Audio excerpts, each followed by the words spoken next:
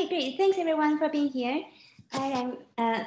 So let me, my name is Dang Sang. I'm a professor at UC Berkeley, and as I mentioned, also founder of Oasis Labs. So today I will talk about data sovereignty and decentralized data science. Okay, so as we all know, the great advancement of blockchain has brought a lot of new capabilities and applications for us. With Bitcoin, we have self-custody of money, and with Ethereum, we have programmable money and financial assets. So the question is, what other new capabilities do we need, and by utilizing blockchain and other technologies that we can provide? So first, let's look at another really important and exciting domain as well. As we know, data is a key driver for modern economy and the lifeblood of AI and machine learning. And more data is being collected every day.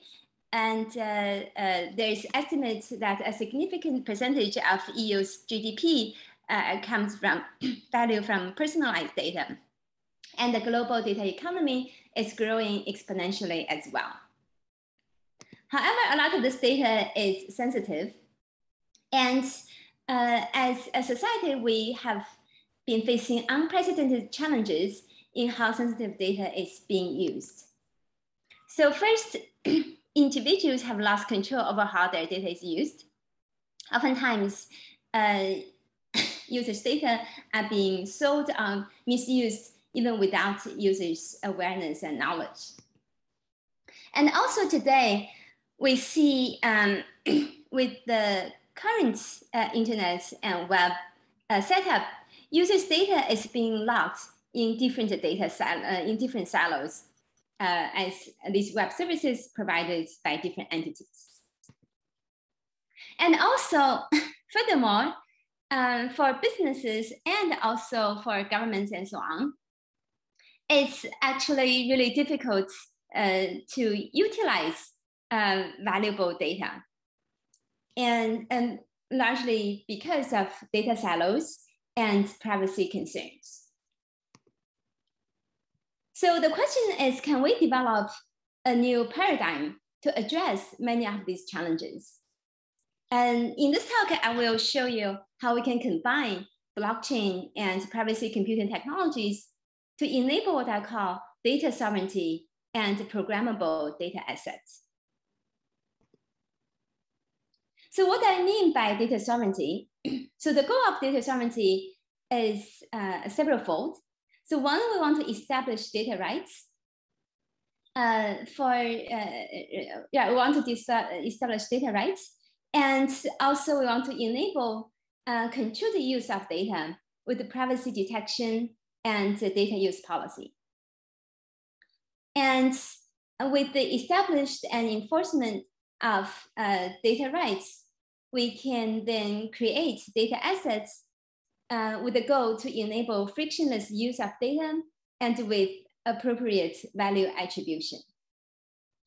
And as these mechanisms are being established, the hope is that we can create new types of structures, such as data commons, so that we can enable decentralized data science to make it easier to utilize data, and at the same time to provide privacy protection for data and also fair distribution of value from data.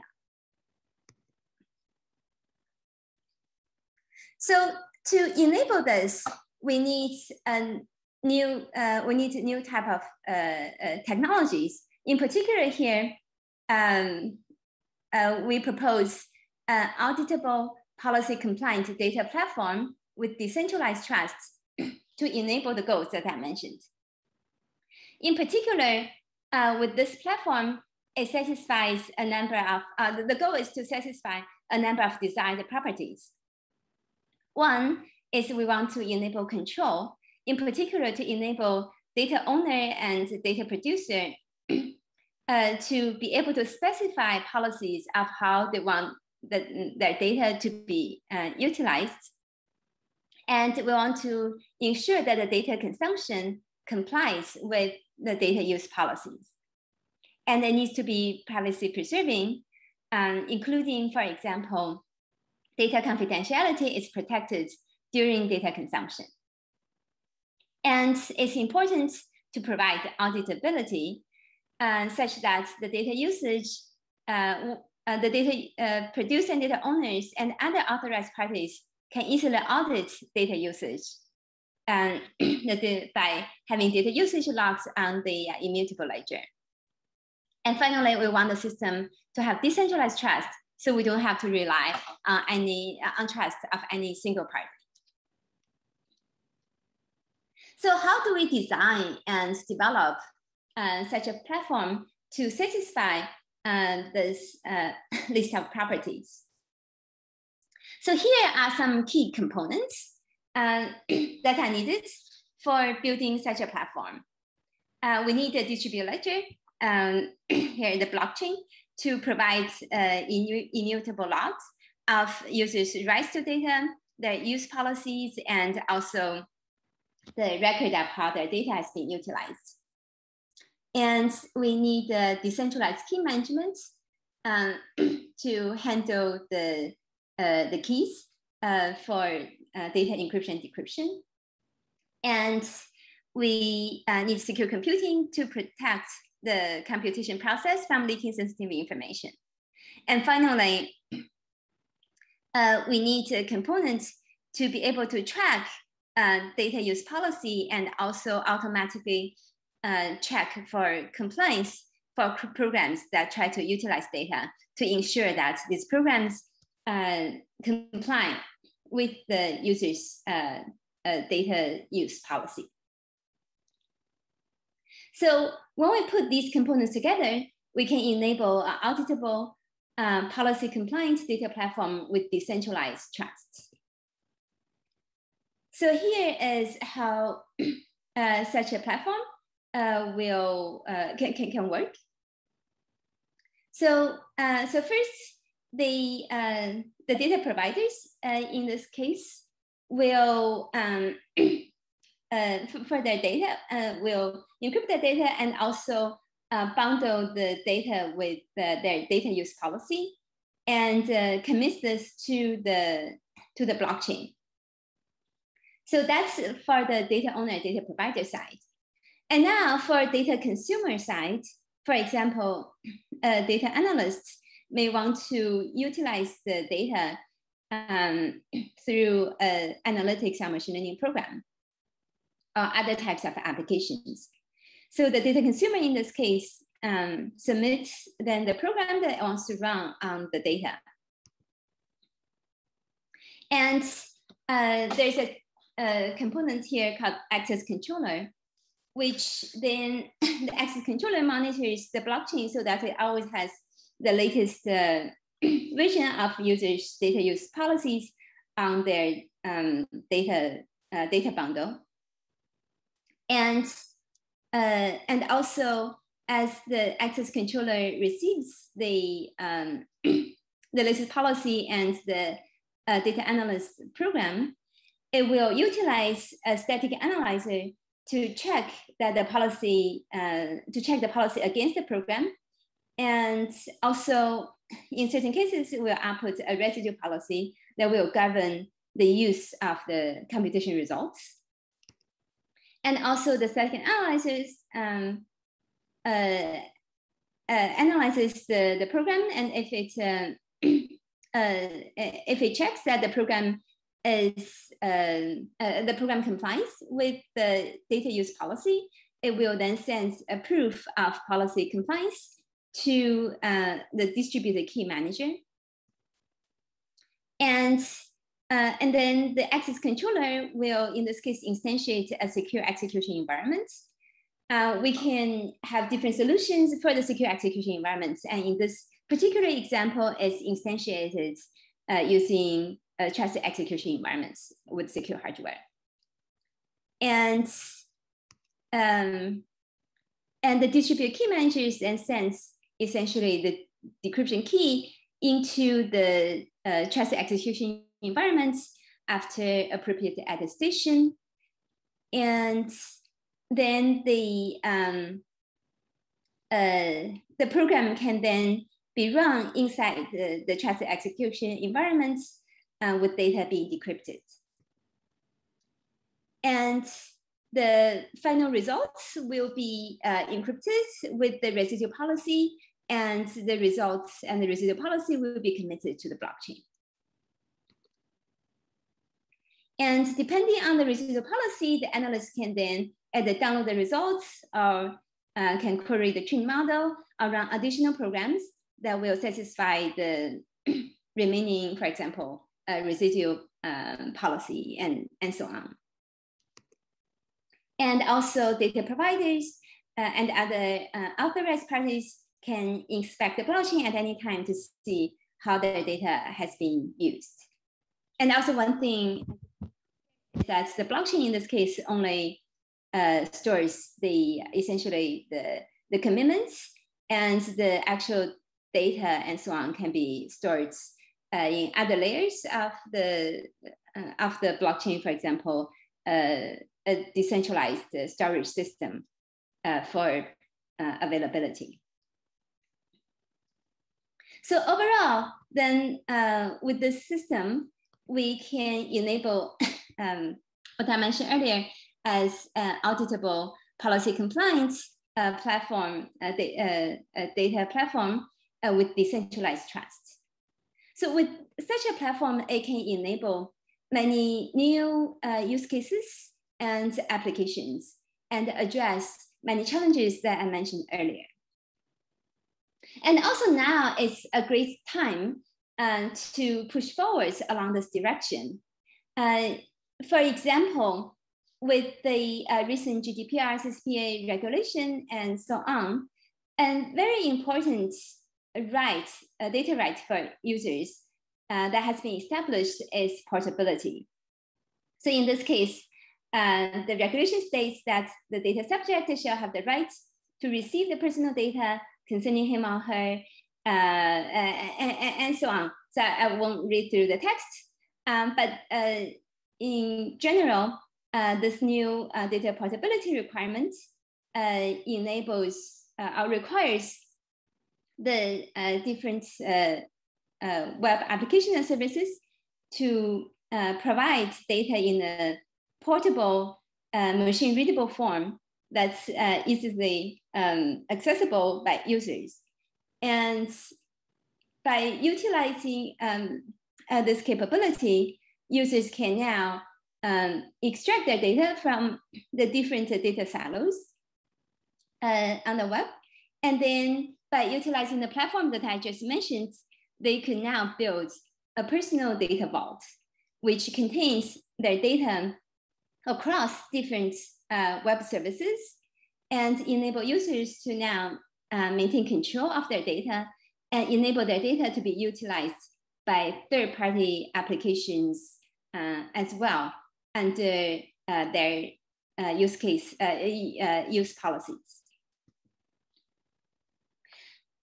What this can achieve, can enable is, so there are broad spectrum of usage scenarios and applications that this can enable. So for example, now with different data owners and different producers have control of their data can also be pulled into new structures such as data commons. So data commons can help govern, can help pull data from different owners, different data owners and producers, and be governed under different types of data use policies. So in this case, then data commons can enable new types of data utilization paradigm, such as what I call decentralized data science. So in this case, the data owners and producers, they can publish their, register their data sets with their use policies specified into distributed data catalogs. And data consumers and data analysts can search through these distributed data catalogs to find relevant data. And they can write their data analytics and machine learning programs over different data sets and data sources. And then the distributed platform, as what I described earlier, can then be utilized to provide distributed secure computing while ensuring the program is compliant with the user-specified data use policies. So with this approach, it can enable this new paradigm of decentralized data science, where it can reduce friction of data usage, remove data silos, and enforce a strong security and privacy protection. And I strongly believe that in 10 years, such data trusts and data commons will become predominant ways of utilizing diverse sources of data, enabling ownership economy where users benefit from their data as owners and partners. And also in 10 years, data stewards and fiduciary and trustees will be a new class of entities important in the data ecosystem, managing and protecting users' data and growing its value. And in 10 years, huge economic value will be created through these new forms of data trusts and data commons, orders of magnitude higher than today's data marketplace. So far I've talked about the overall auditable policy compliant data platform with decentralized trusts. And I mentioned about the key components. So for most of the key components, I think the audience here is already fairly familiar. So I won't go into the detail, including the blockchain, decentralized key management, and secure computing. And also the secure computing here can be done utilizing different types of solutions, including secure hardware or MPC and so on. So I want to briefly just mention a little bit more in terms of the first component, the program policy compliance checking component to ensure that the program is compliant with the user's data use policy. So first, let's look at why this component is needed. So far, when people talk about protecting data privacy, most of the discussion actually mainly focuses on secure computing. However, here I want to emphasize that secure computing is only part of the solution when it comes to protect users' data privacy. As you may recall, secure computing, the goal is to protect the computation process from leaking sensitive information. But it doesn't actually talk about anything about what is being computed, the program for the computation. For all we know, through the secure computing, even though the computation process is protected from leaking sensitive information, but the program itself could actually be trying to steal users' data, for example, copying out the original data and so on. And hence, to protect users' data privacy, as we utilize data, it's important to ensure that the program and the computation output is not violating users' data privacy and the data use policy. So of course, this is a much more complex problem than just trying to protect the computation process from leaking sensitive information, because the data use policy can be fairly complex and rich. So here we can consider a broad spectrum of different types of data use policies. So for the simplest form, we can consider just simply whitelist different programs that may have been audited by third parties and so on. And also in certain cases, the data provider wants to ensure that the program that's trying to consume the data is compliant with privacy regulations. In particular, in this in a case where the data provider is the data controller.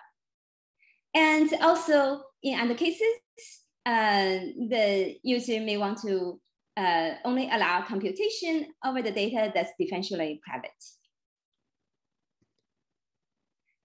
And hence, of course, to ensure that the program satisfies the specified data use policy, it can be quite complex and challenging. And this, I would say, has received much less attention, and there's much less work than, for example, the area of secure computing. So here I want to just talk a little bit about some of our recent work in this space as a first step towards addressing this question. Right, so in particular, in order to enable this decentralized data science, we want to enable automatic policy enforcement. And in order to enable automatic policy enforcement, here we need two components. One is we need to have a policy encoding language to provide a formal language to encode the various privacy policies. And in our recent work, we proposed a policy encoding language called PRIV policy. And the second component is automatic policy check, a compliance check, with the static analysis to check whether a certain program, for example, in this case, a Python program, satisfies the privacy policy specified in the PRIV policy. So for the policy encoding language, it has a number of desired properties that we would like to achieve. One is user-friendly. So for example, we want the policy to easily match natural language description. So it's easy for users to see, to specify their intention for the policies, and then their intentions can be then formalized into formal privacy policy. And we want it to be compositional, in particular, given that with decentralized data science, we may need to utilize data across different data sources and so on. So it's important to be able to compose privacy policies from different data sources too. So in this case, the privacy policy has different policy clauses that can be easily composed. And also we can specify different attributes in the policy language as well. And we want the policy language to be easily extensible also. So in particular, the language allows specification of different types of attributes to capture different semantics required. And one can specify then the different attribute value. So this way it's easy to extend the privacy policy. And finally, we want it to be really expressive to be able to support different types of privacy policies. So here's an example with our PRIV policy. We can actually encode different requirements in different privacy regulations into the privacy policy language. And with the PRIV analyzer, it performs static analysis of the Python program to automatically check whether the program satisfies the privacy policy. And in particular, it's based on an abstract interpretation framework. So here's an example where, given the input of a Python program and a policy, we with the abstract interpretation, we actually develop essentially function summaries. And as we go through the Python program, we also utilize the function summaries to then also track what clauses in the original policy has been satisfied and to track the residual policies. So in this case, in the end, we output the residual policy that still is needed to govern the computation output. And we have done evaluation of our PRIV analyzer using real-world Python programs, selected, including random selection, and also top ranking programs from the Kaggle competition platform. And we show that our system can correctly enforce real-world analysis programs and with very small, very low overhead. So overall, that's so that's how they, as a first step, how we can develop this automatic policy enforcement component. So as we combine privacy computing and blockchain in the platform that I mentioned, essentially this enables us to create a new type of assets that I call here data assets.